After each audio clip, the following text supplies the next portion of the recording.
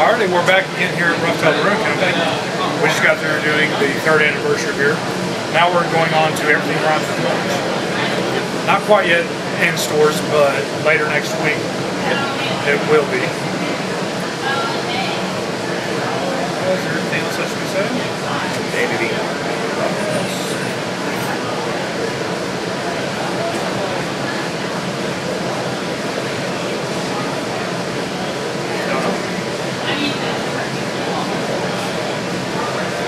I don't see it unless you see it.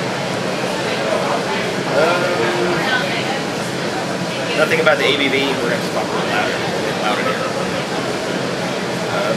As you can tell, it's not filled yet. They haven't even started canning the stuff yet. We're getting a taste before canning. So it'll be out next week? Yeah, next week. Which, when are you releasing the video? You'll be seeing this probably on a Monday.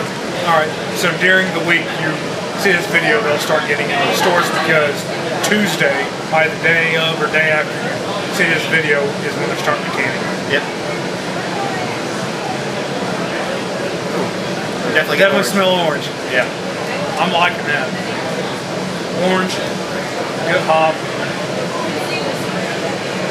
Yeah, it's orange and a little zippiness. Right, yeah. Kind of a little sour. Hell yeah. All right.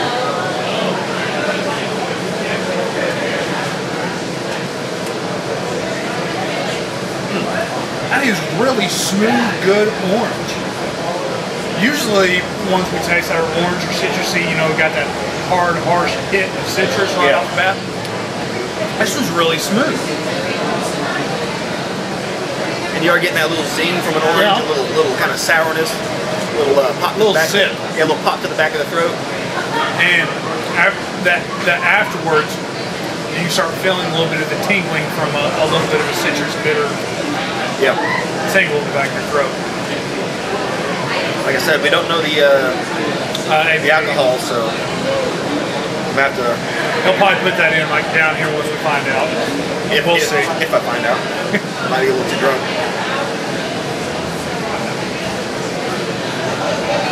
But that is really a great orange. Yeah. Taste. You're getting the maltiness on the backbone, good sweetness to it. Not overpowering at all whatsoever.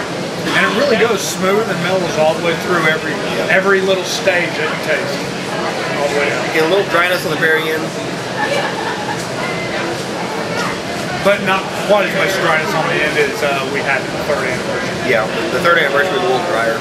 So if you had the 3rd anniversary, it's not quite as dry on the ends. I like it. But it's good. I really think out of the citrus families and stuff, this is one of the ones I would prefer. Oh, definitely. Oh, yeah. It's refreshing. Because normally you don't have that much smoothness on these citrus beers. No. Usually you got a good strong punch. Yeah. Right off the bat. This one's got a good smooth. And they've got a great turnout today. Oh, yeah. 3rd anniversary party. I'd say nearing 300. Oh, yeah, bro. And many more. And it just got started. I mean, what time is it? Yeah, it started at 2. It's been going for about an hour or so. And if you've ever been to this the brewery, like literally, it's a building in the back of a bunch of other buildings, and there's not a lot of room for parking, but you can tell a lot of people carpool today. Yeah, yeah, because there's not a lot of room to park. Either that or they got dropped off because they knew they'd be drinking some good stuff. Like we did. You know? But it's pretty good. Depending on the ABV, I'd say this is honestly just a just sit down. If I had to guess it, I'd say drink somewhere around 6. Yeah, this is a good sit down and drink a lot.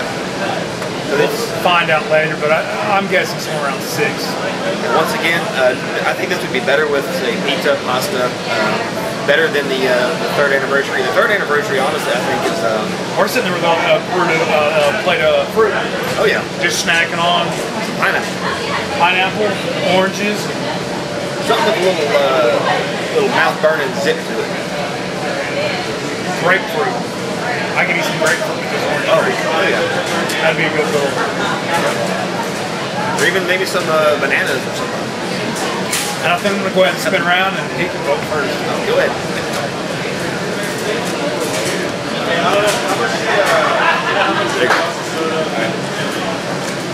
Out of these citrus stock beers and everything, I'm going to have to give this one a 9. Because out of ones I've had that have fruit flavor, citrusy, this is, I would like to say, one of the smoothest ones. I gave it 10 because I love me some pizza beers, and this is definitely with that. This is one of those beers that's something with a little zest, a little zing, a little burn, a little... But not too high on the IBU. Yeah. I mean, it's not that crazy bitter. It's definitely good by itself, and it'd be even better with something to help complement it.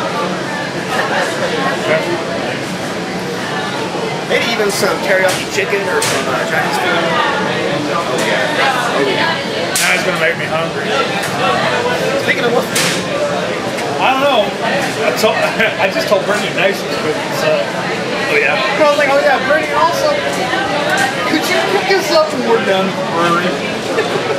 She's like, yeah, I guess I can. And then she's like, well, what's the plan for dinner? We're going out, we're coming straight back. It's like, I don't think that far ahead. As far as I thought was how to get to the brewery. I just want to know if I'm sober enough to be in public.